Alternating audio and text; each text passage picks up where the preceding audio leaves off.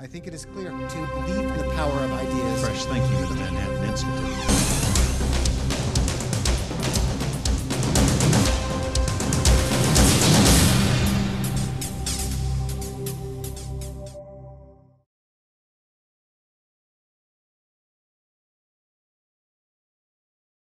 My name is Brian Anderson. I'm the editor of City Journal magazine, and I want to welcome all of you here today on behalf of the Manhattan Institute and our co-sponsors for this important discussion, the Wilkins Institute. We've got a great turnout, I'm very pleased by that, and an extremely accomplished group of people on hand to talk about Skid Row. Now, last autumn, City Journal published a cover story by Heather McDonald called The Reclamation of Skid Row. In this story, Ms. McDonald traces the history of the area's 50 blocks, which for decades have been notorious for homelessness, open-air drug use, prostitution, and a wide range of criminal activity. In a very thickly reported narrative, she describes the LAPD's efforts to turn the neighborhood around in the Safer Cities initiative.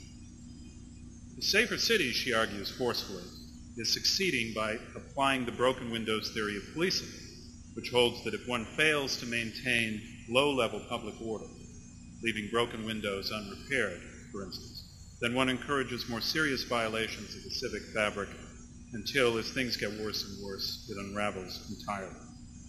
That theory, applied by police, has dramatically revitalized cities, most famously New York during the 1990s. Now, Heather McDonald's article sparked an enormous amount of interest, to say the least. The Wall Street Journal and the LA Times ran lengthy adaptations of it, as did several other papers, and she appeared on TV and radio to discuss it.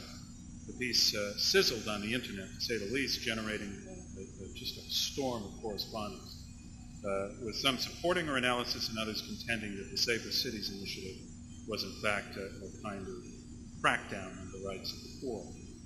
The interest was sufficient and the topic important enough for the Manhattan Institute to come out here to LA to explore the transformation of Skid Row.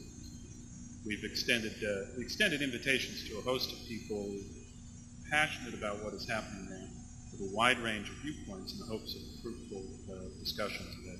And the result is indeed today's event, which I think you'll find quite informative. You'll see in your packets the agenda for the day, which we'll try to move along pretty briskly, though there'll be time for some questions after each panel is concluded.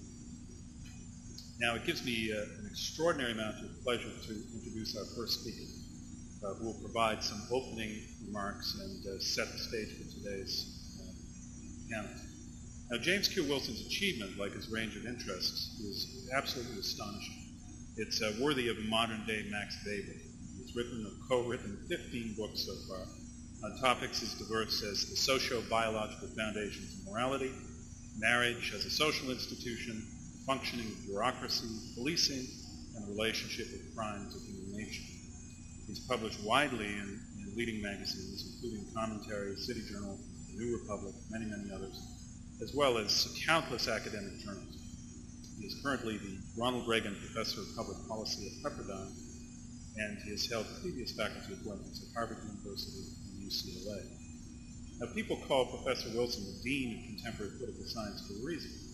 He has served on a number of national commissions concerned with public policy, and he's currently the chairman of the Council of Academic Advisors of the American Enterprise Institute. He's been elected a member of the American Academy of Arts and Sciences and of the American Philosophical Society. He's the recipient of the James Madison Award for a Career of Distinguished Scholarship, presented by the American Political Science Association. And he's received honorary degrees from 6 universities, including Harvard. In 2003, he was presented with the Presidential Medal of Freedom, the nation's highest civilian award, and in 2007, he received the Bradley Prize. Relevant to today's conference, one of Professor Wilson's abiding areas of concern has been public order. Together with one of our panelists today, the renowned social thinker George Kelly, he authored the famous 1982 Atlantic Monthly article on fixing broken windows, which became the springboard of the policing revolution of the past 2 decades, helping to revitalize American cities, as I have mentioned a moment ago. but to speak more on how policing can influence public order and help struggling neighborhoods come back and flourish again. I give you Professor James Q. Wilson. Thank you.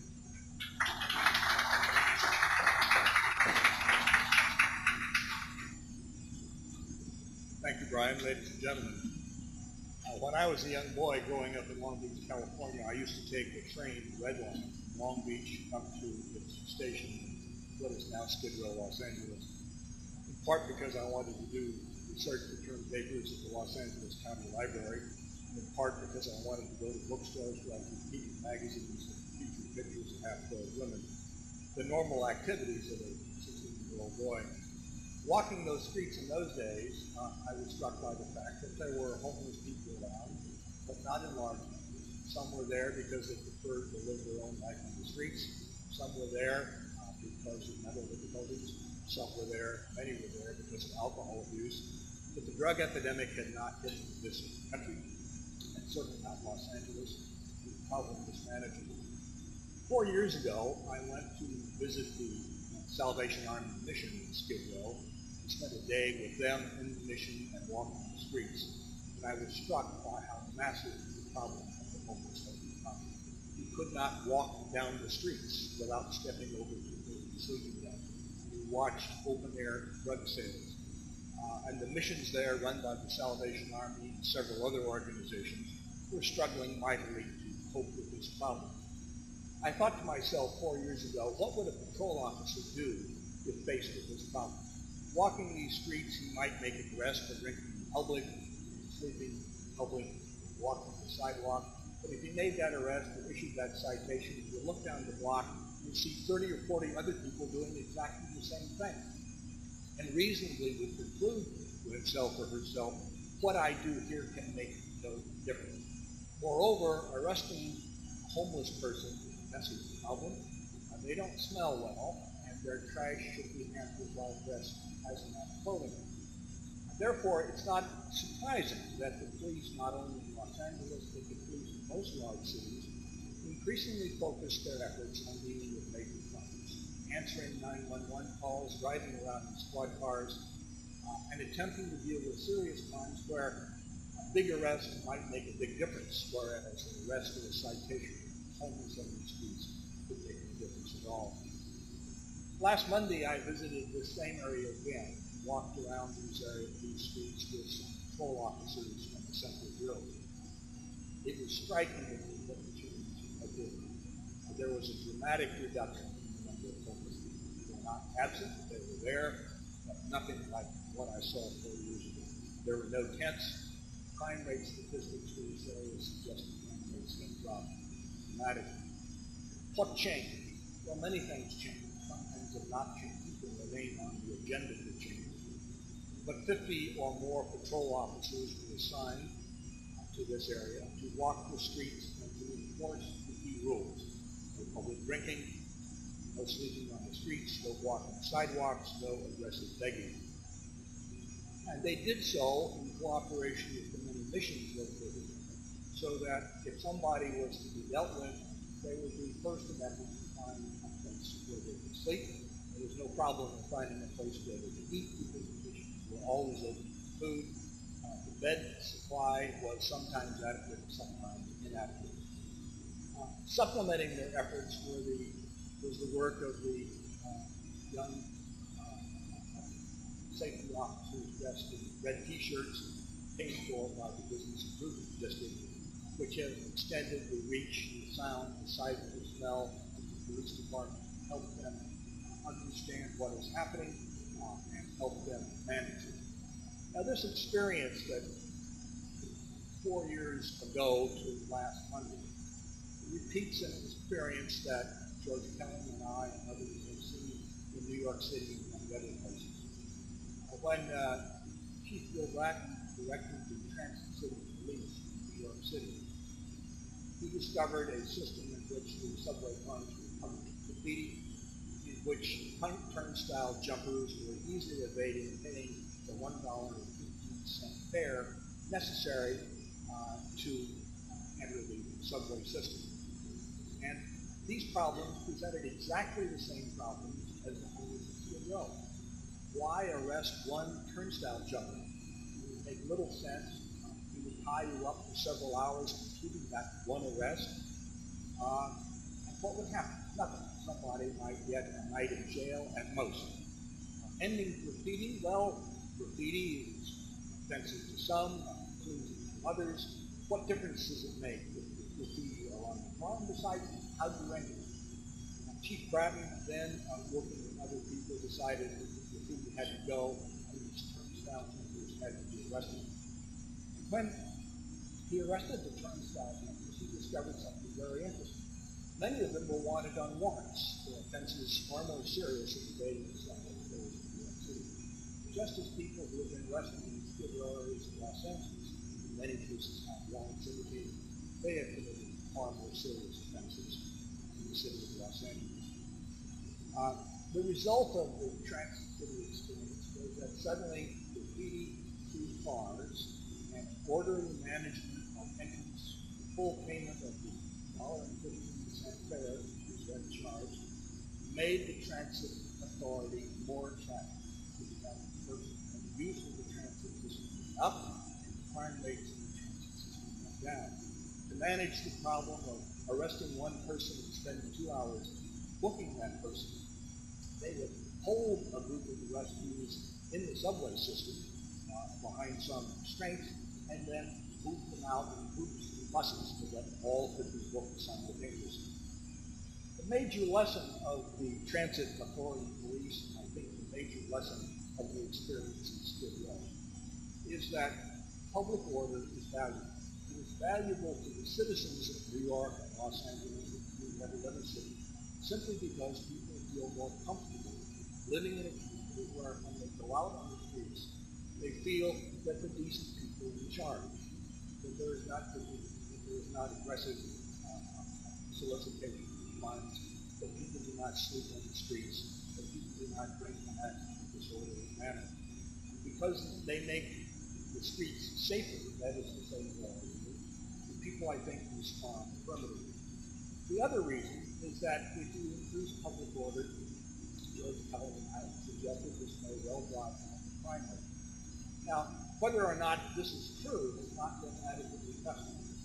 But the one major test of it, done by Anthony Braga and his colleagues in Harvard, Jersey City, selected a group of precincts and tried various elements of what George and I call the broken control strategy.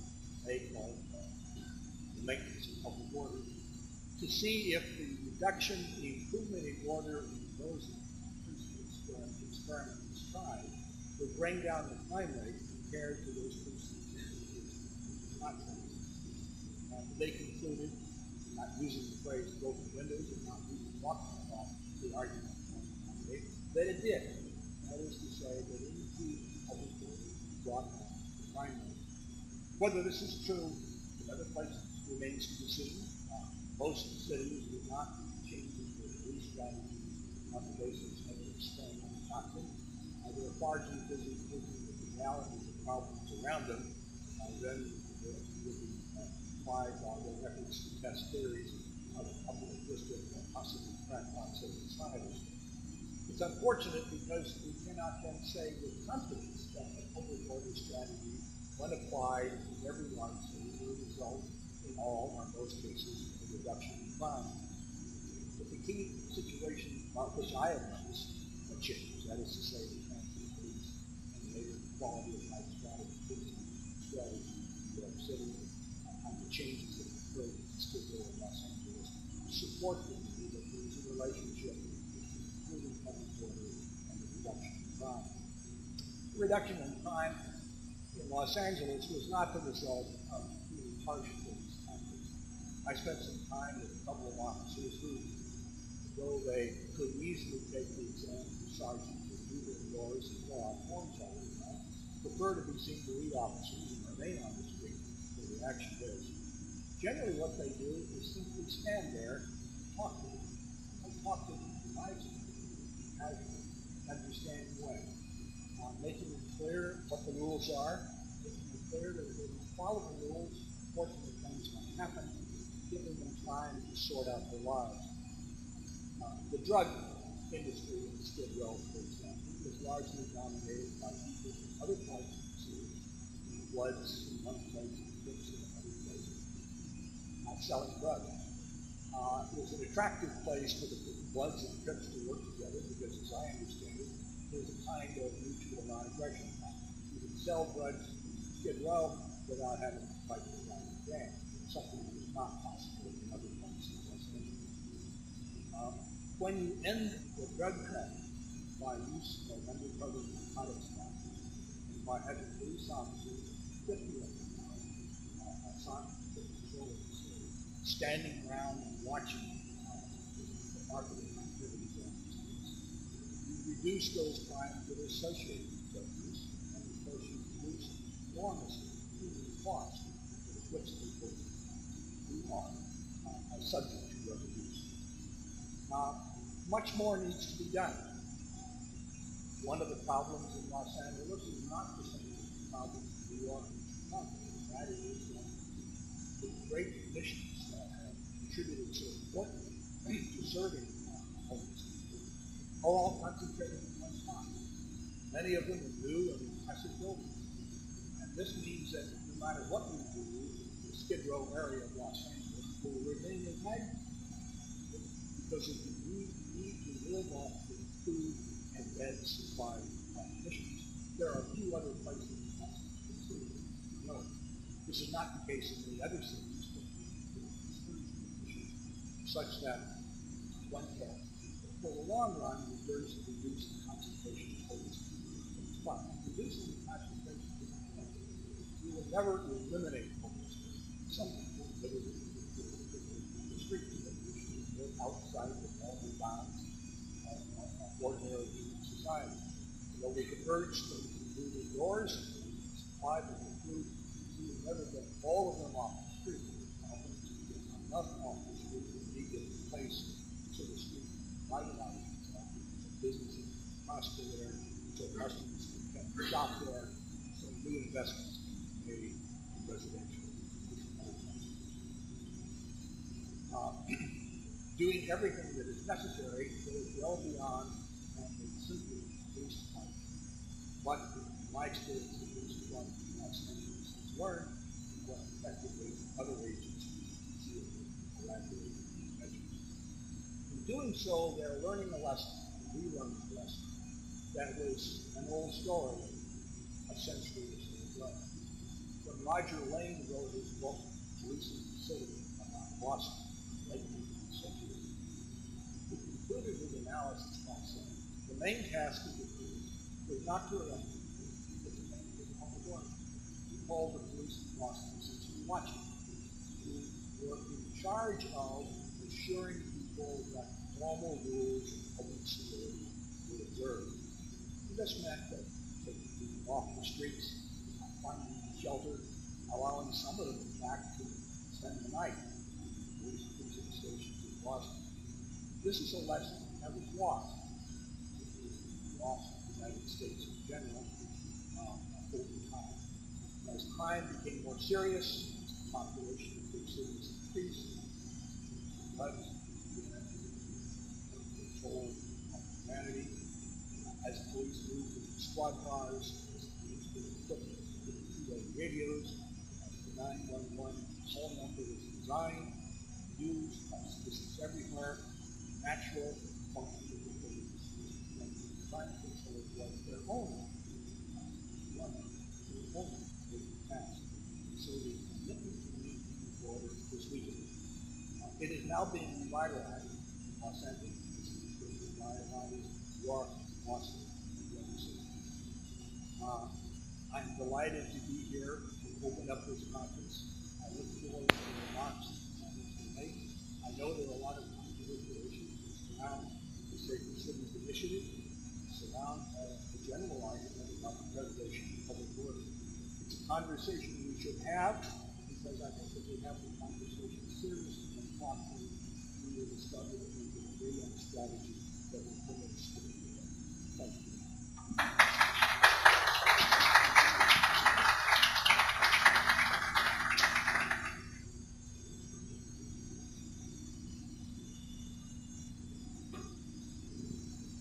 I would invite the next panelist to join me.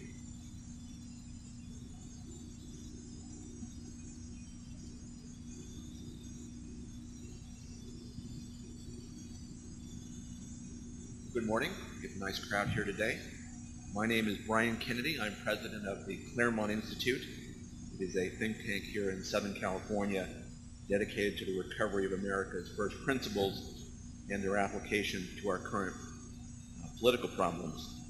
Thank you to Brian Anderson and the Manhattan Institute and the Wilkins Institute for their leadership in bringing together the best public policy prescriptions to America's cities and for sponsoring this important discussion today of the most important issue.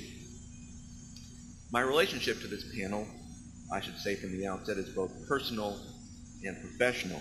On the personal side, I am the son of a Los Angeles policeman, Robert Kennedy, who after serving at the Marine in the South Pacific, returned to his home of Los Angeles, and as a patrolman walked the beat on what is today Skid Row. You didn't even know that, did you? He did that for 6 months and then began to drive a squad car in this area for the next 3 years between 1946 and 1949. He would then go on to narcotics and then robbery homicide. He would meet my mother, who was also working for the Los Angeles Police Department, and would marry her and eventually have yours truly. Of even more significance, my grandfather, Arthur Kennedy, was the first welfare commissioner in the city of Los Angeles in 1926. This was when the Welfare Commission was concerned with the social welfare of the Los Angeles community.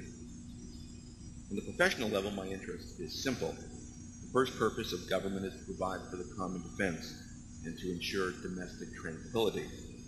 The state of our cities and our inner cities is central to this and the purpose of our discussion here this morning. The title of this panel is Saving Skid Row from Squalor or Criminalizing Homelessness. We have an excellent assembly of speakers. Let me introduce them individually. They will speak for 7 minutes each or so. Then we will then have an exchange between them and then have time to open it up to the audience for discussion. First up, we have Heather McDonald. Heather is the contributing editor to City Journal. She is a John M. Olin Fellow at the Manhattan Institute, and she is also a recipient of the Bradley Prize for Outstanding Intellectual Achievement. Anyone who reads City Journal, who reads our papers, knows that Heather McDonald's journalism is among the most serious in the country. I think her contribution to the life of the city and the future of the country is most important, and I think all of us in Los Angeles are very fortunate to have her with us today. Heather McDonald.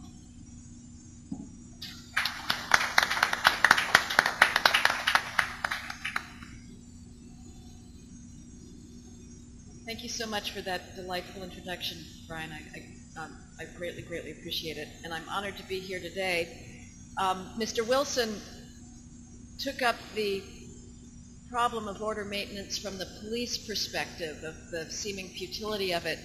I want to briefly address the other side of challenge to Safer City Initiative, which is the claim that it is criminalizing homelessness. And Mr. Wilson also gave a brief sketch of what Skid Row was like. I'm going to reinforce that because I think many Los Angelinos have never been to Skid Row. And so they really, if you hadn't been down here until about a year ago, you simply couldn't imagine what this place looked like. And I want to argue that the Los Angeles Police Department's Safer City Initiative is the best thing that has happened to Skid Row in decades. Before it began in September 2006, Skid Row was one of the most violent areas of Los Angeles. The rate of rapes, murders, robberies, and assaults was nearly 5 times as high as in the gang-plagued Rampart Division, despite a population density less than a quarter of Rampart. In a typical assault in May 2006, a homeless parolee stomped another homeless woman to death on the sidewalk. That night, there were 82 available shelter beds on Skid Row, and an outreach team had managed to persuade only 2 people to come inside. Now, the roots of this violence lay in a culture of anarchy that had no equal across the country. Sidewalks were impassable, covered with tents, bodies, and human waste. Prostitution and drug trafficking were open and shameless. The people most hurt by this squalor were the elderly residents of the area's SROs, the mentally ill, and addicts trying to get clean in the missions, who were held hostage in their tiny apartments by the violence of the streets. The street chaos was not some naturally occurring phenomenon, but rather the result of decades of litigation to block every reasonable law enforcement effort in the area. Even public health efforts drew the ire of the advocates. When the Central City East Association tried to clean infectious bacteria and feces from the sidewalks, the advocates showed up en masse to protest. Even though the association had assured the homeless that they could return to their spot on the sidewalk after the cleaning operation was over, the advocates lay down under the cleaning truck as if it was contained Bull Connor's hoses. The forces of lawlessness, however, have finally met their match in the compassionate and lawful policing of the Safer City Initiative. As I'm sure Commander Smith will explain, major felonies dropped 42% in the first 6 months of the initiative. Now, the vast majority of Skid Row arrests target assaults and drug trafficking, but it has also used misdemeanor and quality of life enforcement to restore safety to the neighborhood, and that's what's been so controversial. But the initiative need not apologize for doing so. The idea that someone living on the streets has a right to break so-called minor laws has led to nothing but death, disease, and despair. Far from criminalizing homelessness, as the advocates claim, the Safer City Initiative provides a route into services. Everyone arrested for a misdemeanor who has no background of violence or an outstanding warrant is eligible for a brief drug and housing program instead of jail. Amazingly, nearly a quarter of eligible arrestees turn down this offer, the sooner to be back on the streets after a short jail stay. Vagrants also can wipe past offenses and fines off their record if they complete 3 months of rehab, a valid social goal in and of itself. Enforcing jaywalking and littering laws has made it harder for dealers to hang out on the corners peddling their wares. And asking someone to pour out his bottle at 3 p.m., as I've seen the officers do repeatedly, stops a knife fight at 10 p.m. As for the charge that we've heard by many of the advocates fighting this program, that the police are abusing the homeless, it is sheer calumny that anyone in this room can test for himself by accompanying the police on their rounds. The facts are these. The police are the most constant and humane source of help in the area, and the homeless know it. A love fest greets Commander Smith and his senior lead officers whenever they travel the district. The police put themselves and their families at risk of disease every day, trying to cajole the homeless to come off the streets. They have a rapport with vagrants that armies of elite anti-cop litigators can only dream of. A 6-year resident of the Gladys Street sidewalk has testified, quote, "The LAPD contacts me several times a day. They are my friends and they are good to me," end quote. The Safer City Initiative is not about poverty, but about unlawful behavior. It has saved more lives in a year than 30 years of civil libertarian lawsuits ever achieved. Skid Row's transformation is the greatest vindication to date of the power of policing to improve lives. Thank you very much.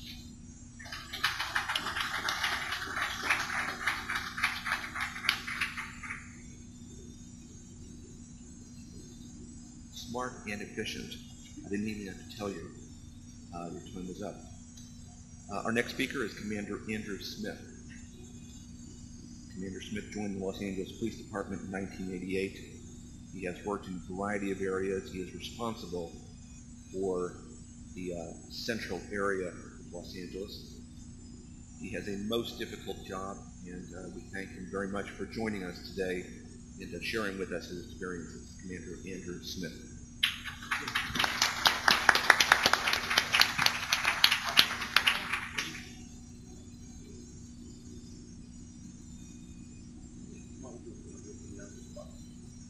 Maybe I can stand up. What do you want to say over here? I can give my intro then. Okay, sure. Is this off-movable?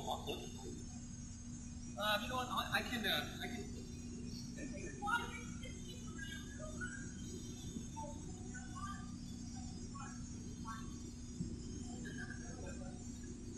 She says they won't bite, so if anybody back there wants to sit down, they're welcome to join us up here. More empty shelter bags.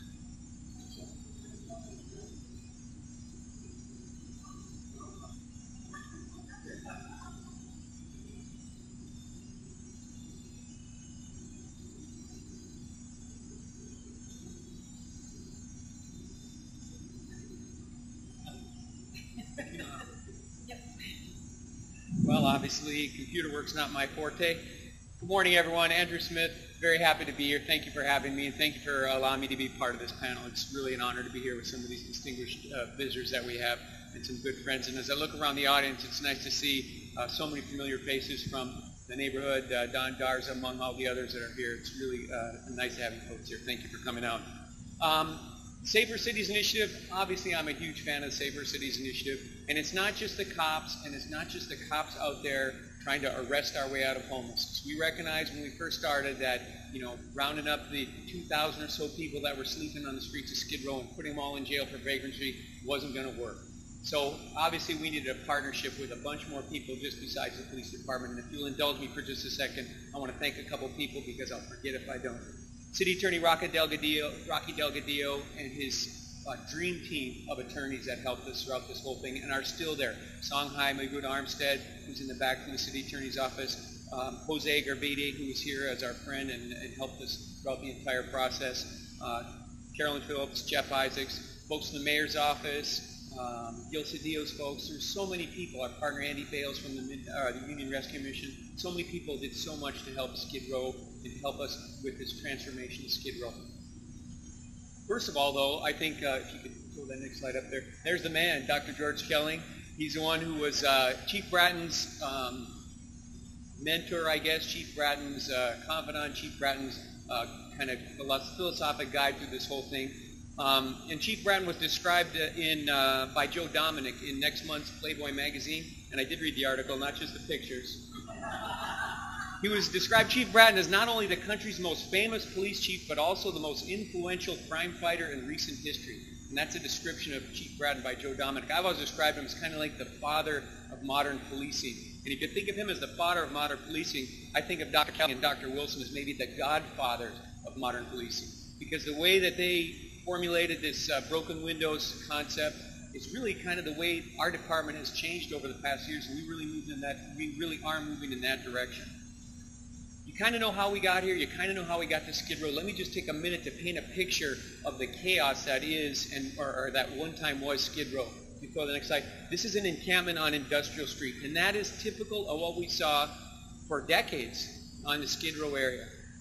As a young policeman from Iron Mountain, Michigan, when I first came down and took a look at Skid Row, I said, holy smokes, what are we doing here? Look at this. Look at how people are living just a couple blocks away from City Hall in downtown Los Angeles. And the kind of human behavior that we saw in those encampments was it was mind-boggling. The sexual assaults that you see, 3,800 parolees that lived in the area were preying on the people that were out there. The mentally ill were sometimes so disturbed that they couldn't even report that they'd been the victims of a crime. Elderly women, senior citizen women sexually assaulted in those tents, come to Andy Bales at the mission with broken ribs. Just horrible, horrible situation, and in some place that people really is improper or impossible to believe. I'll give you two little quick stories, and I apologize for ruining your appetite, but these are two stories, anecdotes that tell you about the kind of inhuman and unhuman behavior that we'd see on Skid Row. One was told by my classmate the other day. He said he was working on Skid Row as a police officer in the 90s, and a little campfire like this happened all the time. Every night there were 20 or 30 of them around. At this particular one of the folks at the campfire had captured and killed one of the neighborhood dogs, had skinned it, put it on a spit, and was preparing to eat it when my partner came along and saw it. This, while at Andy Bale's mission, you can eat three times a day for free. It's just that if you allow folks to live in encampments such as that, they'll engage in behavior that is not human. Another time, I personally was driving just south of Skid Row, and I came across a guy with a shopping cart. In that shopping cart was a severed horse's head, which investigation showed that he had taken from a rendering plant, which is just south of Skid Row over outside of the city limits. Parenthetically, I used to work there in an off-duty job, making sure that homeless folks didn't jump over the fence and go into the pit.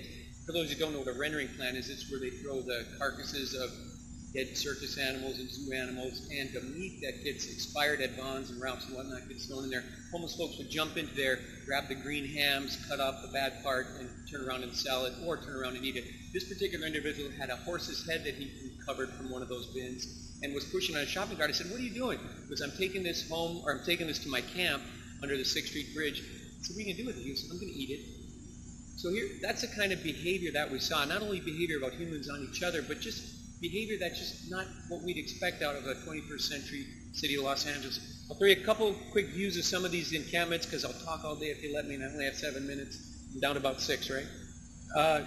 Real quickly, the encampments that you'd see, obviously a guy with a wheelchair can't get through there. Again, more encampments, just all throughout the whole downtown Skid Row area we saw encampments such as this. The best of intentions, the city or the folks put out about 25 outhouses. Those were featured in the LA Times. You remember some of the articles by Steve Lopez that talked about how they became houses of prostitution, how they became shooting galleries, how gang members would take over and charge people $1 to shoot up, or $2 to go in there and have sex with a prostitute on Skid Row. Unbelievable, but I personally saw 3 guys coming out of an outhouse with 1 woman at the same time. I can't even imagine what was going on in there. But this is what would typically happen. The outhouses would be occupied by someone who took it over as a residence, and the people would use the side of the outhouse as a restroom. So we ended up getting rid of those as part of our cleaning plan. These photos, and I'll just flip through the next 3 or so, those are photos of open-air drug use taken by one of the businesses over there. A guy, I believe he owns a shrimp company. He would just take pictures out of his window of folks smoking crack and shooting up heroin. We got one videotape footage of some 5 people shooting up heroin using the same needle. You know, in this day and age, same needle, fill up with heroin, shoot it up, fill up the next guy, shoot him up, right around a little circle of heroin. It was just absolutely horrific. Again, open-air drug dealing, broad daylight, just across the street from one of the fish processors now. This is Industrial Street, as you can imagine. You can see, obviously, the sidewalk is completely covered by these encampments. Home of murders, home of people hiding from the law, a great place if you're a fugitive from justice. Nobody has ID. You can say whoever you are and pretend to be someone else. And we catch murderers from Texas, and we catch sexual assault suspects from all over the country that come down here to hide amongst the Skid Row population. Click on the next one, I guess. Oh, by the way, all these photos and stuff, it's going to be on our website. So if I go too fast or you need to see the rest of it, it'll be on our website. Remember this picture? This is one I showed you a little earlier from Industrial Street. After the Safer Cities initiative was gone for about 6 months, the next one will show you. This is what it looked like 6 months afterwards. The encampments were gone. A lot of the folks had moved on to other things. Next slide. How am I doing? There's 3 prongs to Safer Cities. Again, it's not just about enforcement. There's 2 other prongs to it. You know, the enforcement is obviously, next slide. Enforcement, obviously, what we wanted to do was remove the criminal element. Those criminal predators, those drug dealers, those people who were there to prey on the homeless, the gang members that were blood gang members up on Main Street, never selling dope and making their living on the addiction, unfortunately, of some of the folks that live down there. We wanted to remove them so we could deal with the population that we had. The next step was the outreach. Go out with the folks like Andy Bales, the folks from our SOS program, and try and get these folks out of these tents and out of these encampments and into some type of program or into some type of better life. Folks from SRO Housing were tremendous, and Anita Nelson's here helped us out with providing shelter, providing beds, and providing housing for folks. The last part of it was enhancement. We needed to work with the mayor's office, the city council Huizar, Jan Perry's office, to get the darkened streets lighted again. What would happen is, A, the gang members would shoot out the street lights, B, the transients or the homeless folks that didn't have any money would pull the wiring out to go sell the copper for scrap. So there were hundreds of lights that weren't working. Well, if you add 2,000 people to downtown Skid Row area and hundreds of lights aren't working, at nighttime it's just a free-for-all. It is they called it Mardi Gras and crack, but it was a dark, dangerous, scary place for anybody to be. A couple slides. I won't bore you with the type of felonies and narcotics arrests that we made. Next slide, please. Next slide. Violent crime obviously plummeted. We can talk about that all day if you want, because I love talking about crime, but violent crime 2005, 2006, 2007. That's for all of Central, but the bulk of our violent crime was in the Skid Row area. Same with the property crime, obviously. This is our 10th count of people sleeping on the streets. We did that periodically every 2 weeks for a while there. You can see the very first one was when we first started our Safer Cities initiative on the 18th of September 2006. 1,876 people were sleeping on the street that night. As of the 4th of this month, we're down to about 720. We think we reached a population, kind of a steady state right there, where there's some really hardcore folks that don't want to get in, even if it's cold, even if it's wet. We're right around 700. We've been there for a number of months. The last slide is thanks to our friends at Cardifax, and this will probably maybe be the last story I tell you. Chief Bratton came up to me, and when I showed him that we had all these homeless statistics of how many people there, he goes, it'd be really neat to see if we could track where folks are living and where they're moving from as we work on our Safer Cities. Can you find some way to map that? And I thought, sure, Chief, I can. No idea how I was going to do that. And then Eric Richardson from Cardifax comes up to me, and unsolicited, taps me on the shoulder at a public meeting once. He goes, yeah, I work for Cardifax. We're a mapping company. Is there any pro bono work we can do for the police department? I thought, holy smokes, how does this happen? Anyway, thank you, Eric. You can see the red is where the heavy concentration was. It goes into the yellow where the lighter concentration is. And we kind of track where homeless folks have moved. You can see the first one was on November of 2006. The next one was last summer. And you can see that the heavy concentrations under the 6th Street Bridge in the middle part of Skid Row are gone. We can all debate where those folks have gone. A lot of them went to jail, I guarantee you, if they were down there committing felonies. A lot of them got into rehab. A lot of them maybe had something better to do, because a lot of folks on Skid Row had something better to do than hang out there. Captain Wakefield was my partner throughout the 2.5 years or so that I was on there, and we worked hand in hand with the folks from Central City East, Estelle Lopez and her crew, to do what we could to change this. Been a policeman for about 20 years. Jody's got about 23. We both agree that the most satisfying thing that we've done in our police career was to be a part of the transformation of Skid Row and the part of the transformation of this horrible, horrible place into something where people can not go to suffer and die, as we saw so much, but go to maybe find recovery, maybe get their lives started over again, hit rock bottom, and maybe start to come back up. The only other thing I can compare it to is the satisfaction that we got looking at these 50 young police officers that we pulled from all over the city, brand new cops, that went out there and did some of the most difficult work under the most difficult circumstances with some of the most difficult population, and had been doing it for about 1.5 years now. And to see those young officers mature and transform into hardworking, dedicated, compassionate, caring officers was probably even more satisfying than watching the neighborhood change. And I know those officers are going to carry those traits throughout the rest of their police careers, and I think any one of those cops is going to be a tremendous asset to the men and women that live in this city of Los Angeles. So I think that's just about 7 minutes. I'm ready to move on. Thanks.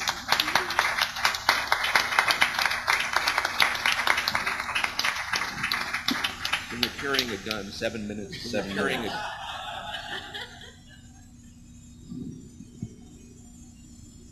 Our next speaker is Professor Mark Kleiman. He is Professor of Public Policy in the UCLA School of Public Affairs. He teaches courses on methods of policy analysis and on drug abuse and crime control policy. He's the author of many books, including Marijuana, Costs of Abuse, Costs of Control, and When Brute Force Fails, Strategies for Crime Control. We're most grateful he could join us this morning, Professor Kleiman.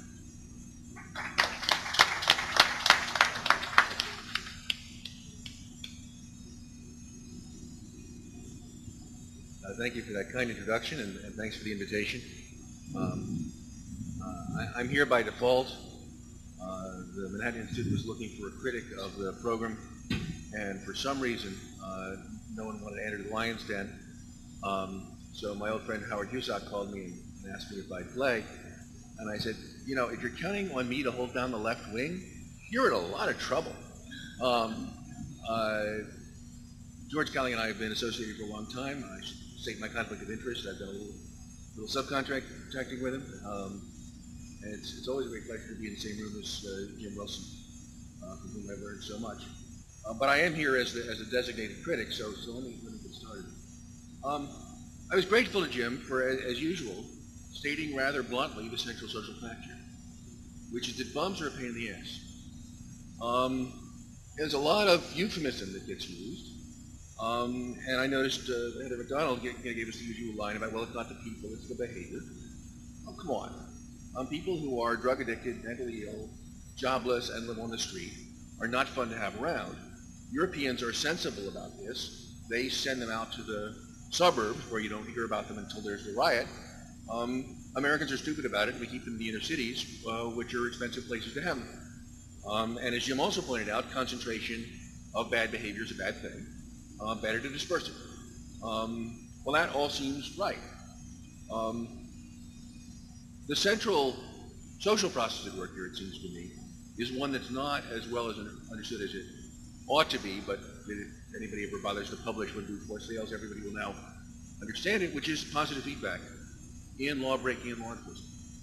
The police officer looks out at a sea of people sleeping on the street, all of whom are breaking the law by sleeping on the street, and says, you know, arresting one of these people is just not going to do any good. Is doing the right analysis, but only at one level. All of the people sleeping on the street are perfectly aware that the police officer will look out at the sea of them and decide that none of them is worth arresting. And now sleeping on the street is effectively lawful in that area. And it's a tipping problem, right? If you can get the level of enforcement high enough so that the probability of arrest for some violation gets to be big enough to discourage people, well, then they stop doing it, and then you can stop arresting them. So if you can push yourself over that hump, you can get from a very disorderly place to a more orderly place with only a temporary spike in arrests.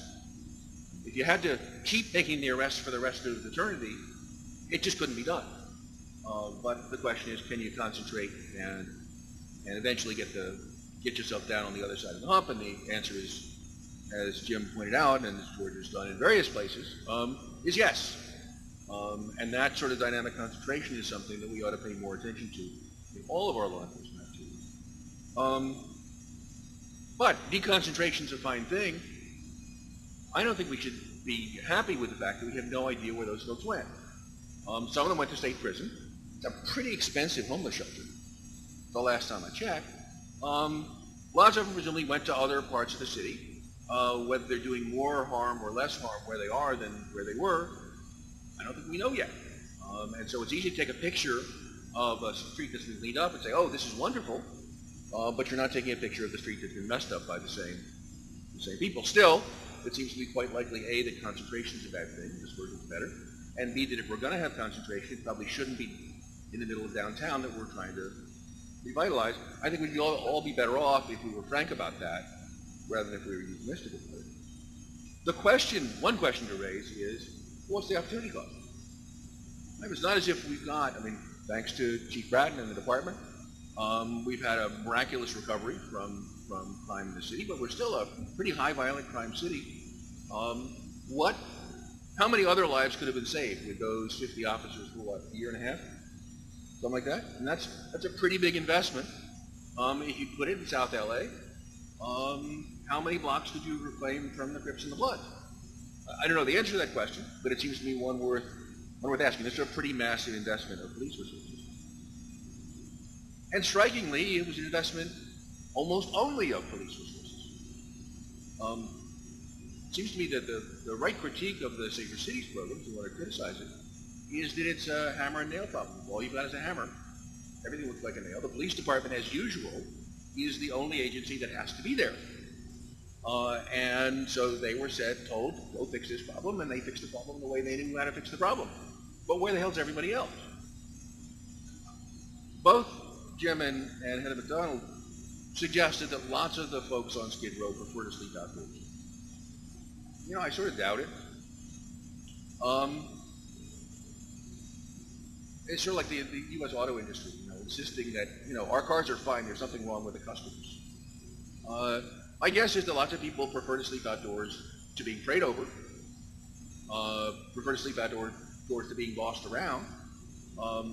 But the question is, where's the low threshold shelter? Where's the shelter you can go to at 11 o'clock at night, stoned, and sleep indoors? I don't know how many of the people on Skid Row would go into that shelter, but it seems to me it's a question worth asking. San Diego built a new SRO. And it turned out that lots of those people actually had $5 for a bed if they could get it by the night rather than by the month. So it seems to me that's something that's being underinvested in. I think it's, according to the report I read about Skid Row, a lot of the drug problem is heroin. Well, heroin's the one drug problem we actually can treat our way out of. I mean, it's not as if we have any very useful treatment for people who use crack or methamphetamine. There's no such thing as an empty slot in the methadone clinic. You got methadone available, people take it, and when they take methadone, they take less heroin and they commit fewer crimes. And if you can't cite the methadone clinic, so bring in the van. But it seems to me that's a pretty straightforward thing to do, that, as far as I can tell, is not being done. The LA City Jail is still dumping people on Skid Row when they get released. That seems like not very clever. We still have a jail overcrowding problem, which means streets and services was a joke. Like the notion was, you know, either you're going to go to jail or we're going to take these services, except there wasn't a place to put you in jail, so you got released after 24 hours. Not surprising, lots of people turned down that deal. We've got no threat left. If we want to fix the crime problem, we better get moving on a jail. As far as I can tell, nobody's even talking about expanding jail capacity in a place where you do 10% of your nominal jail sentence. And, again, this is something that could be done in jail, since lots of these folks cycle through. We didn't talk much about the infectious disease problem, but you look at those pictures, and, you know, if you've got any public health background, you're saying to yourself, oh my God, hepatitis B, hepatitis C, tuberculosis. As far as I can tell, the LA County Jail doesn't even bother to test people, either on the way in or the way out. So it does seem to me there's lots of stuff that could be done on top of Safer City that would both help maintain the cleanup of the area and provide some services to folks there. But I don't think we should just congratulate ourselves because we made it impossible to live on the street in Skid Row until we figure out where people are going to live instead. So I hope that's the full quota of criticism I was hired to provide. And thanks to all of you.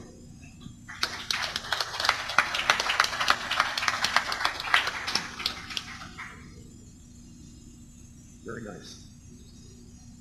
The final speaker on this panel is Carol Wilkins. She is Director of Intergovernmental Policy with the Corporation for Supportive Housing, where she works to develop and support the implementation of policy solutions to end long-term homelessness for people who have complex health needs and multiple barriers to employment. I think she will give us a reflection on just how complicated this issue is. And it's our great pleasure to have with us today Carol Wilkins. Carol. Thanks. I think I'm just going to speak from here. Thank you. Can folks hear me? I think my job today is to speak as a little bit of an outsider. I've spent time visiting Skid Row over the last few years and certainly spent a lot of time talking to folks who are working on the problems of Skid Row. But my job is, as Mark described, what we've been talking about is a hammer and nail problem. I think part of my job is to talk about what some of the other tools might be and how other communities, other cities have worked to restore public order and address some of the problems we've heard described today using another set of tools, and that's helpful. I work for the Corporation for Supportive Housing. We're a national nonprofit organization. We help communities create permanent housing with services to prevent and end homelessness. And what I want to do is talk a little bit. A couple of years ago, I was asked by the federal government, by HUD and HHS, who were sponsoring a research symposium on homelessness, to take a look at the last decade of research about particularly chronic street homelessness, long-term homelessness. So I spent a lot of time with my colleagues reviewing pretty much everything that's been published in the last decade. Learned a lot from that research about who those people are who are living on the streets of our cities. How did they get to be living in places like Skid Row? Who are the people who, when they enter homelessness, are most likely to get stuck and remain homeless for years on end? What does it cost when people are homeless? And what are some of the unintended consequences, perhaps, of this revolving door between our jails and our streets? And finally, to touch on some of the better solutions to do all of that in 7 minutes. When we looked at the research nationally, and I think the characteristics from studies in Skid Row are really consistent with this data, certainly we're talking about a group that's predominantly men. Racial and ethnic minorities, particularly African Americans, are seriously overrepresented among this population. What's striking is that the average age of people living on the streets in long-term homelessness is now about 49, and it's getting about a year older every year, just like the rest of us. So it's a cohort of folks largely who are experiencing long-term homelessness or at risk of long-term homelessness. They're now very close to 50. Very high rates of unemployment and other things that we understand and would expect. But also, most of them don't have families to return to. In fact, a very large percentage of them experience foster care placement in childhood. And when we look at the health conditions here, in addition to the alcohol and drug problems, which are very prevalent among people living on the streets, over half have serious mental illness and very, very high rates of serious medical conditions, HIV/AIDS, other life-threatening diseases, and other chronic health conditions. So that 50-year-old chronically homeless person living on the streets has a health status that looks more like your typical 80-year-old in this country. Locally, researchers have said that 80% or more of those people living on the streets of Skid Row are suffering from severe and chronic mental illness, addiction, serious health problems, or some combination of all of those. When researchers look at those people, lots of people in America today end up experiencing homelessness. Over half of the people living in the bottom fifth of the income distribution in this country spend more than half their income in rent. So when that happens, lots of people fall into homelessness briefly.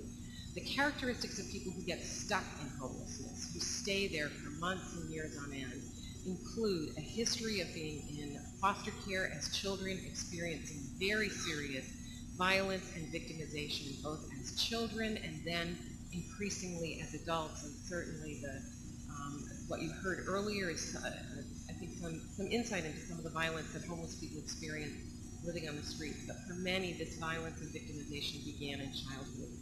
Very high rates of substance abuse. Substance abuse increases the likelihood that someone will remain homeless. A history of involvement in the criminal justice system. So someone who's never been homeless before, who gets dropped by the sheriff or the criminal justice release system at the front door of the shelter system, is more likely to be stuck there a year later than someone who doesn't have a history of involvement in incarceration. Older adults who enter the shelter system are at greater risk of remaining in the shelter system for a long time. When we looked at patterns of service utilization, so where are these folks going? There are very high rates of use of shelters, hospital inpatient beds, emergency rooms, jails and prisons, and detox programs. Very low rates of engagement and retention in outpatient mental health services, substance abuse treatment, and primary care. So while many of us might wish that folks who are living on the streets would get into substance abuse treatment, stay in treatment programs, complete those programs, and then exit into housing, what we know is that for the vast majority of folks who are homeless and living on the streets, that route through substance abuse treatment into housing is not going to work for most of them. That's not the pathway that most people are going to take into housing and off the streets. Even programs that are designed for homeless street alcoholics or homeless folks living on the streets with serious drug problems have very low rates of retention, so that the majority of participants are either asked to leave or they walk away from the programs before they're halfway through. And this is all very expensive. Studies that looked at the cost of care for homeless people with mental illness or addiction found annual costs, and depending on the city, it might be $17,000, might be $42,000, but in urban areas where there's significant services available, the costs ended up usually in the $30,000 to $40,000 a year range. Ambulance and hospital care for chronic public inebriates, the street alcoholics, just those two areas, ambulance and hospital care in several cities. The studies found that was about $8,000 a year for serving people in these settings. And in California, the Corporation for Supportive Housing is heading up a program initiative in 6 counties, working with hospitals, looking at the most frequent users of hospital emergency room care. Again, we found the most frequent users of hospital emergency rooms are homeless individuals with multiple serious health and behavioral conditions. And these folks are dying in these rooms. What we find when those same individuals get into supportive housing, the utilization of those expensive emergency and inpatient services, in study after study, that service utilization is reduced by more than half.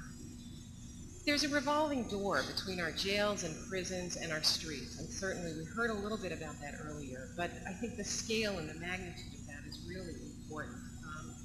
One of the things that I looked at in preparing for this is some material on the Manhattan Institute website. There was a forum that they held in 2006 looking at issues of recidivism and reentry and reintegration of men into the mainstream in our American cities. And I left out on the table some information there related to some of that. But what we found in that information and work CSH has been involved with on reentry, there are enormously high rates of incarceration in the last few years. And one of the speakers in the Manhattan Institute session on this talked about the fact that we've had a 757% increase in incarceration among women over the last 30 years, and a 257% increase in rates of incarceration among men during a period of time when crime rates have remained relatively flat. So our perception, our concerns about public order and public safety, our changes in public policy have incarcerated literally millions of Americans more than we were incarcerating in past years, and we now have a revolving door that brings those folks back to our streets in places like Skid Row.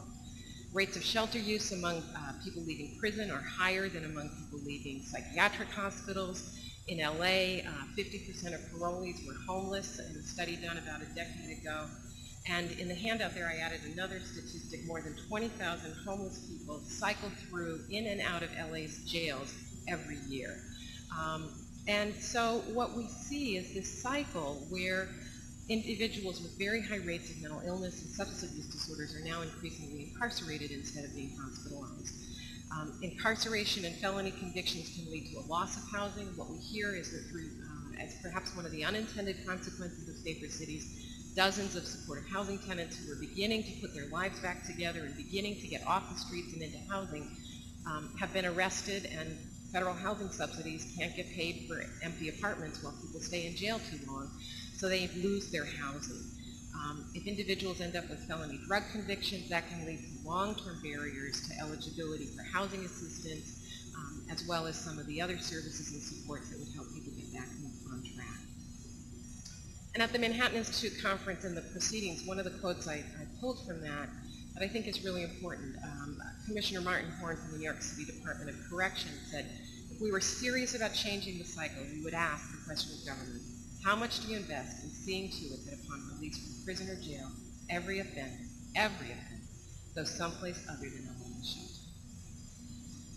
I want to mention quickly, every one of these homeless men and women living on our streets in places like Skid Row came from a family. And some of the research helps us understand the family backgrounds of these individuals. They certainly, as adults, have a lack of family connections and support, and in many cases, a history of family instability, victimization, foster care, and out-of-home placement. Many of these individuals experienced homelessness for their first time when they were children. And among the women that we see living on our streets and in shelters, most are mothers, the vast majority are mothers, but the longer they remain homeless, the more likely they are to be separated from their children. And again, particularly among the women on the streets, very high rates of foster care placement, victimization, physical assault, and rape. So in the last couple minutes, I'm just going to hit on some of the other tools. Supportive housing is a cost-effective combination of permanent, affordable housing with the services that help people live more stable and productive lives. There's a handout in the back, a lot more information about supportive housing available. I can't go into all of it here, but the key is that the housing is permanent.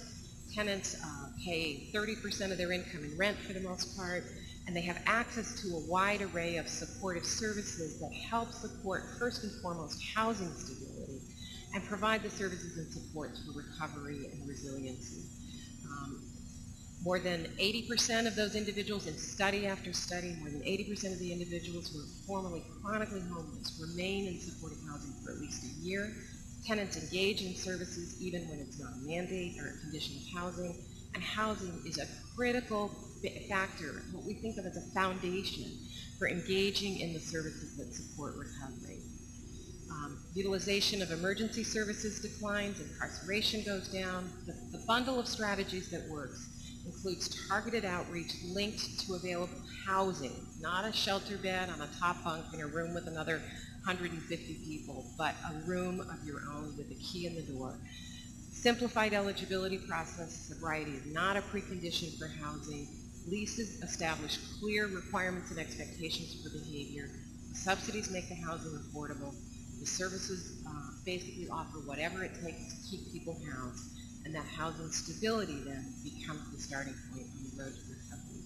The City of Portland has done this and found dramatic reductions in the numbers of unsheltered homeless individuals and street crime. I left on the back table also a press release that just was released a week ago from the mayor's office in Seattle, citing dramatic savings resulting from supportive housing programs utilizing this kind of an approach. What's striking in the Seattle press release is that in housing about 100 people, they were able to document savings of over $3 million in the first year. That means that savings of about $30,000 per person housed in those programs. I'd really love to see a similar press release from the mayor's office in Los Angeles citing the outcomes from housing chronically homeless people from Skid Row in supportive housing in the future.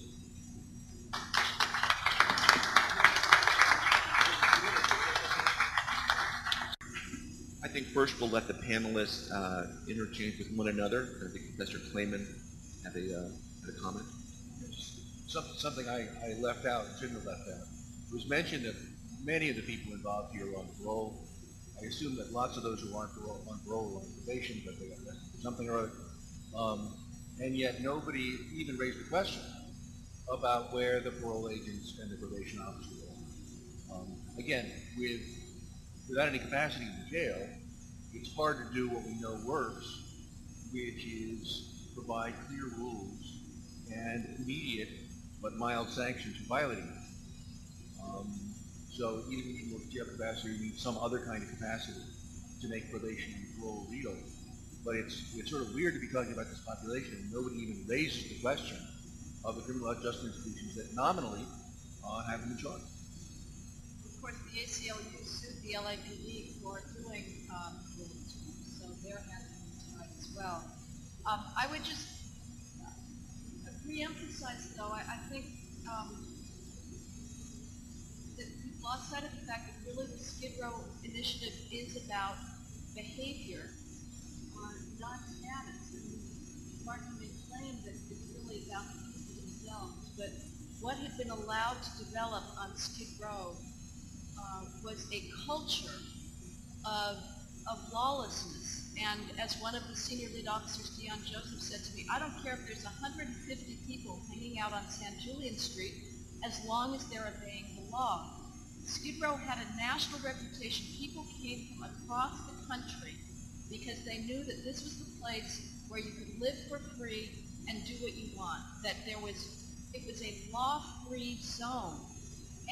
And while certainly Carol's suggestions are absolutely valid, I think there's a sense of almost infantilizing this population, of talking about services that we can provide, which is fine. Society has an obligation towards its most vulnerable and least fortunate members. But I think in sort of announcing either implicitly or explicitly, as I think some of these advocates have done, you have no duty to obey the law, you are infantilizing them. And one of the most important steps you can take in moving towards liberty happens to say, we expect you to obey the laws like everybody else.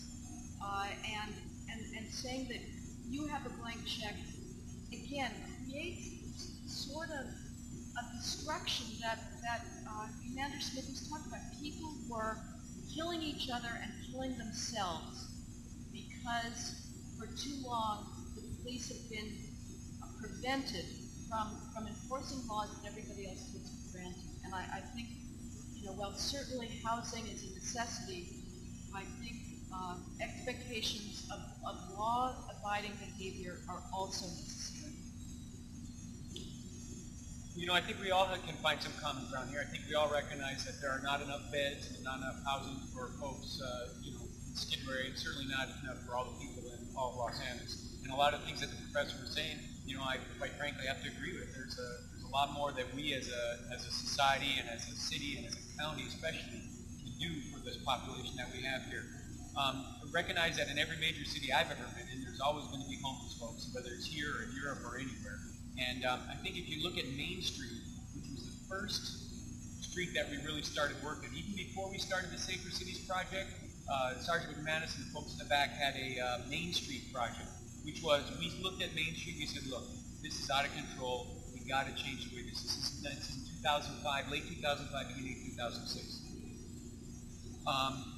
Main Street project, we recognized that we did a survey. At 3 in the morning, there were 130 people wandering up and down Main Street. No businesses were open. These were folks that either lived and camped on the street there, across the street from Chrysalis, or across the street from Pete's Cafe, or just were hanging out there because they're blood gang members who got a hotel room at the Huntington and were out there selling their dope. They're up all night selling dope back and forth. They sleep during the day on the sidewalks over there because we were prohibited from doing anything about it. After we focused on Main Street with enough resources and police officers to change the kind of behaviors that Heather was talking about, things have completely changed on Main Street. And I cut out an article from this week's Downtown News in the back there that talks about one of the places to watch is Main Street between 4 and 7. 5 years ago, if you would have said that's going to be one of the quickest growing places downtown, with the exception of Pete's Cafe, there was nothing there. It was a wasteland of people camping out and whatnot. But you go down there, you still see homeless folks walking around. You still see once in a while someone who obviously has some type of mental issues or mental health issues or whatever. But they're coexisting with the lady that owns the Metropolis bookstore, with the lady that lives in the loft up above Pete's Cafe, with the folks that are running the Chinese or Vietnamese food restaurant down there. It's like, I think, the city's supposed to be a little bit of everything. Before we turn to the audience, I have a question that anyone should feel free to answer. And again, it's sort of first principles. Does anyone have a right to live on the street? The country does have a history of vagrancy laws for a reason, because we want these things to spiral out of control the way they have now spiraled out of control and which you're now addressing. The question is, does anyone have a right to live on the street?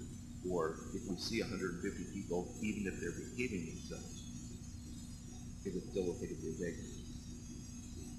Well, I think laws are crafted, certainly the LAPD sidewalk law is crafted a little more narrowly than that to maybe avoid picking on that specific issue.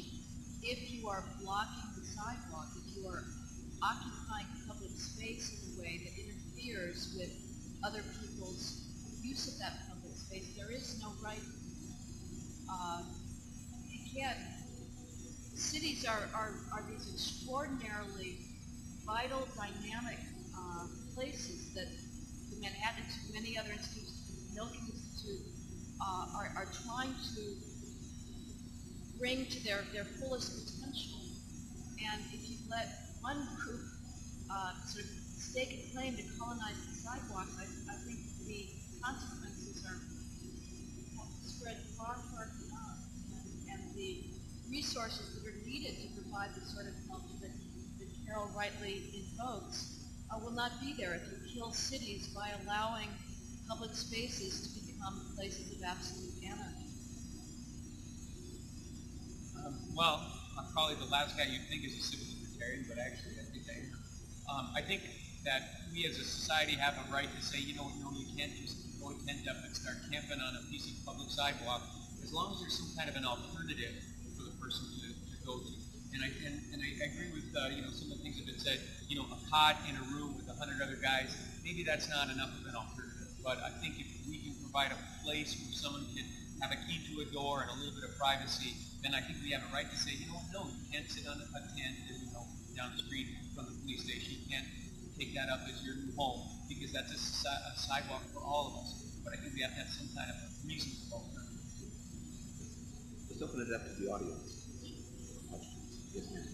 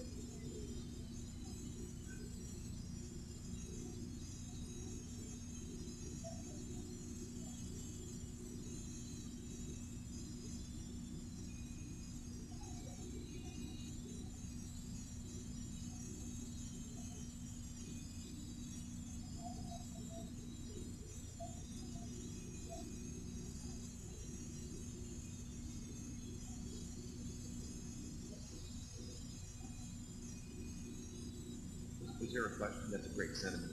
We appreciate that.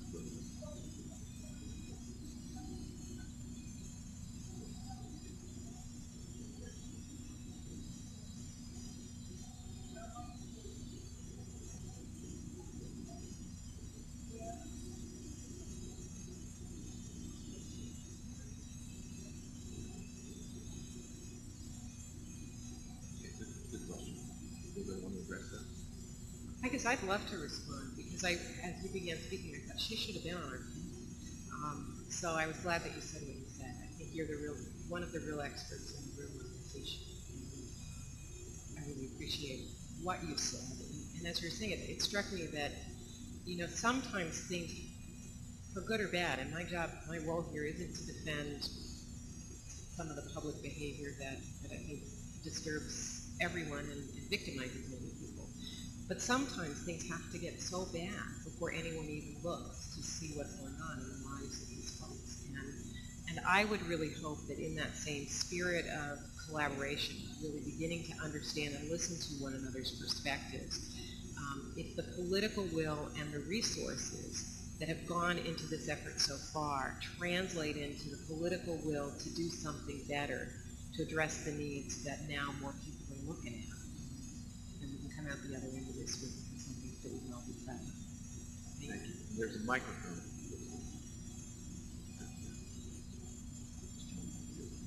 If you have a question, raise your hand and I'll have the other microphone go too.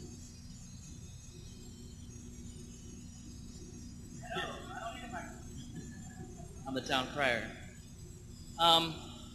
You know, I'm just going to lay it out bluntly. I'm going to lay it out so that people can understand. And I'm going to ask the question because I have to ask the question. I've been living in transitional housing in Skid Row since 1999 and permanent housing in Skid Row since 1999. And let me tell you something.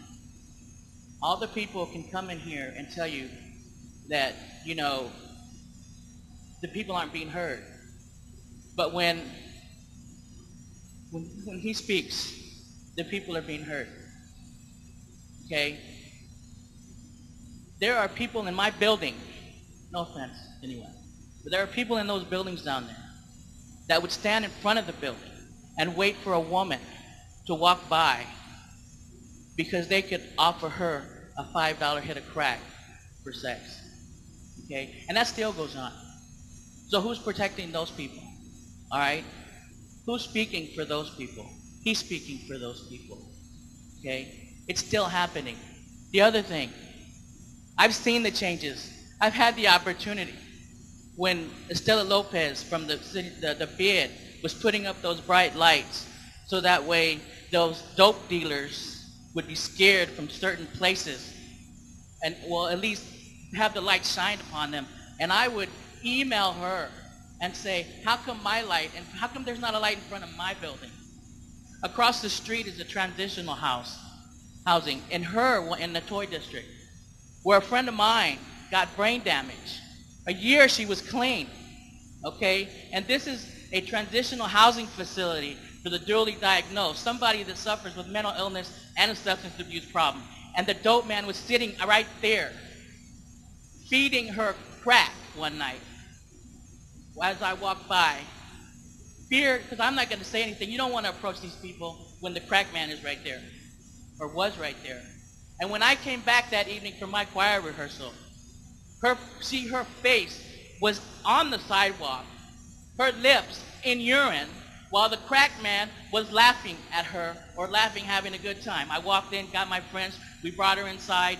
2 days later, they found her in a room foaming at the mouth, brain damage in the hospital. Who's speaking for these people? That man right there, okay?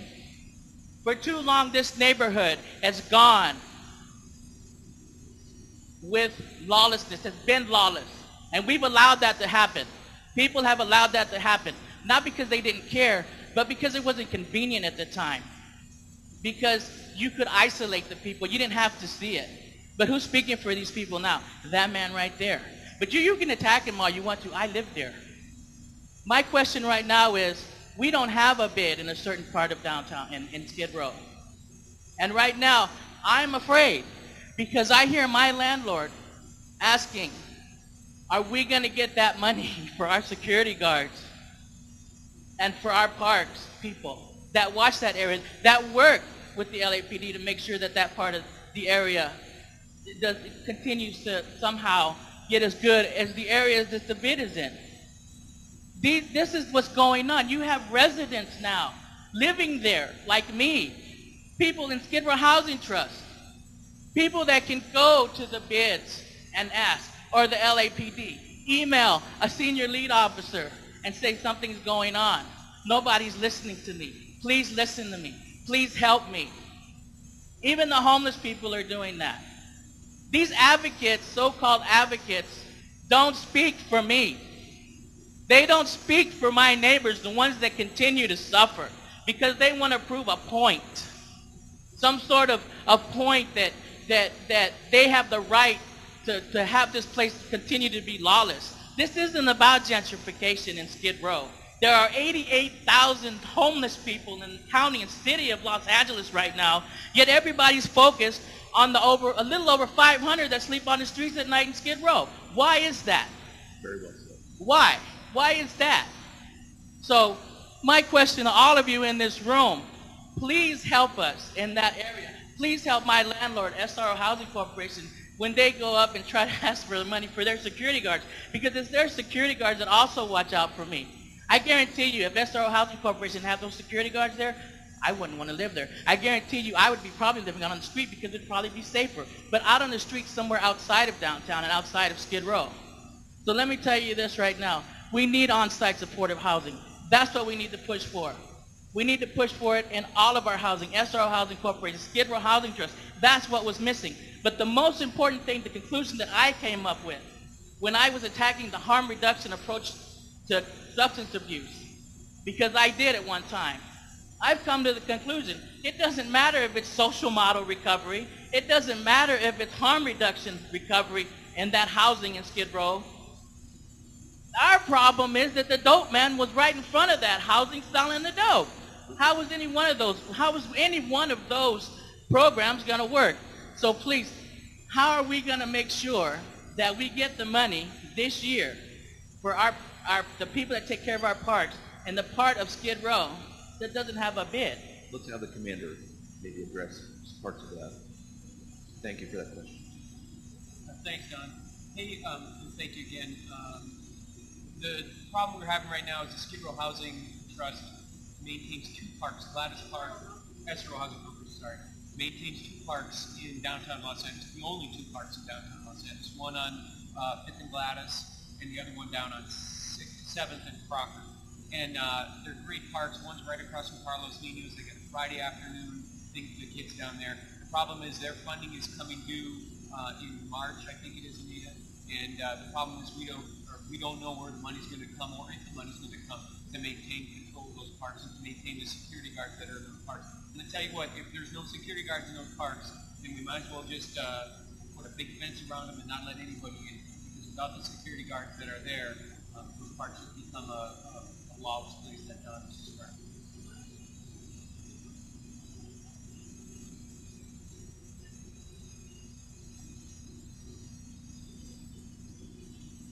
The bids have been tremendous, and the bids, unfortunately, where the bids intersect, there's a couple of gaps in there. We were able to remove one down by South Park, so that the Fashion District bid is now taking over. I think it's a small chunk of that, so that place is getting covered. We definitely need to have bid coverage in there, because it's a world of difference in the place that has a business.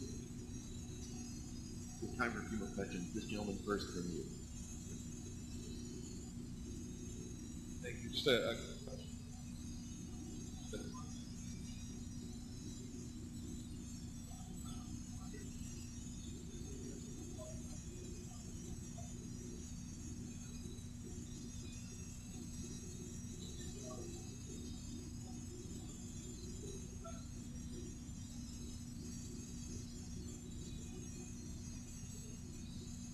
You know what, it always, I guess I can go ahead and as anybody. You know what, I can't say for sure, Tom, whether that's the case, but I can tell you this, when we do the maps, if you look at the area immediately surrounding the police station, folks are allowed to sleep on the streets out there from 9 p.m. until 6 a.m. And if you come in before 6 o'clock, the concentration of folks on 5th Street, just right around the police station, when they did the most recent map, is it's incredible. There's a lot of people are still there. I think they want to live near the police station, maybe because they feel safer, because cops come and going all the time, and they recognize that, you know, that's a safe place to sleep. The Skid Row that we knew when we first started this whole business has compressed. Main Street, I don't think anybody can say Main Street's part of Skid Row anymore. When in fact, 2 years ago it was.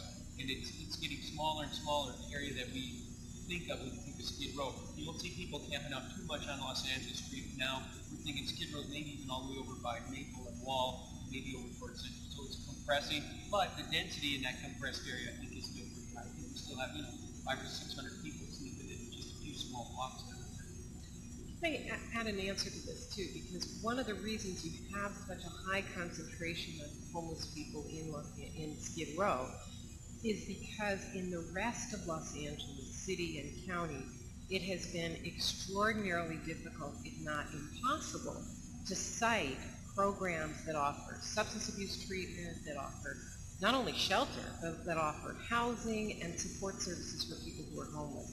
So you are going to have a very high concentration of human distress in Skid Row until there is the political will and the neighborhood support to cite housing and services for people who need them in the communities that they are already living in and that they grew up in many cases.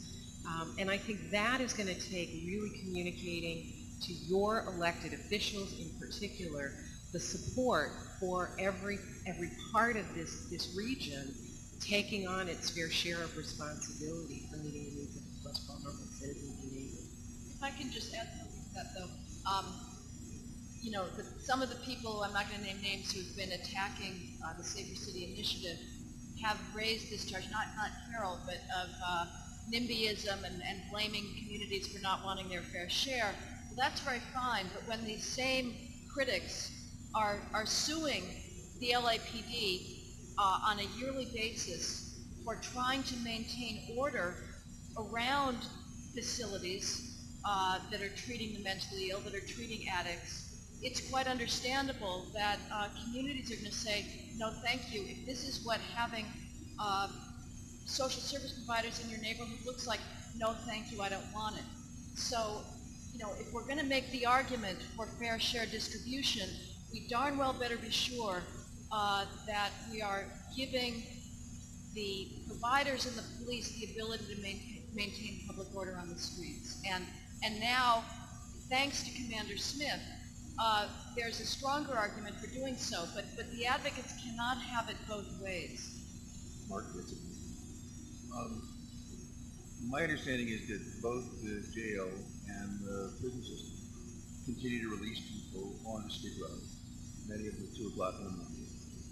But due to the nature of the federal shelter subsidy laws, you're not eligible for shelter space the first night. You have to sleep a night on the street before you're eligible for shelter space. Seems to me there are a bunch of policies that everybody, every time you say this, everybody says, oh yeah, that's a stupid policy.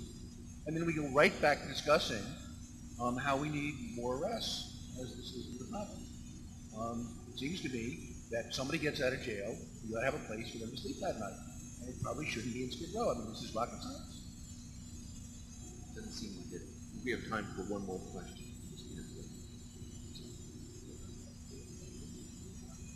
Hey,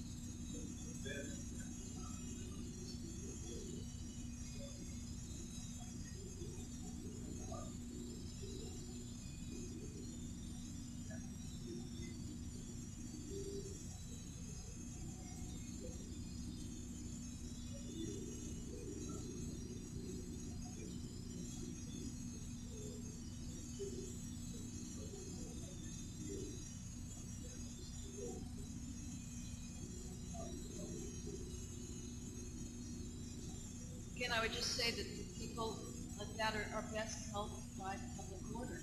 And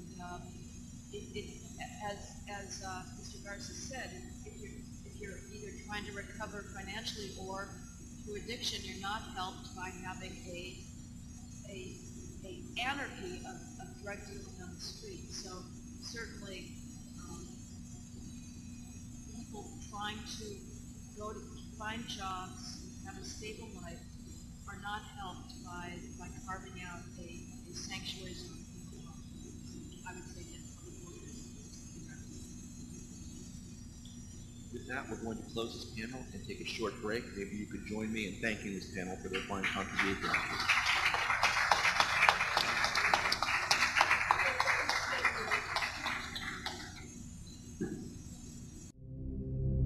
I think it is clear how fortunate we are to believe in the power of ideas. Supply the common sense and the fresh thinking of the Manhattan Institute.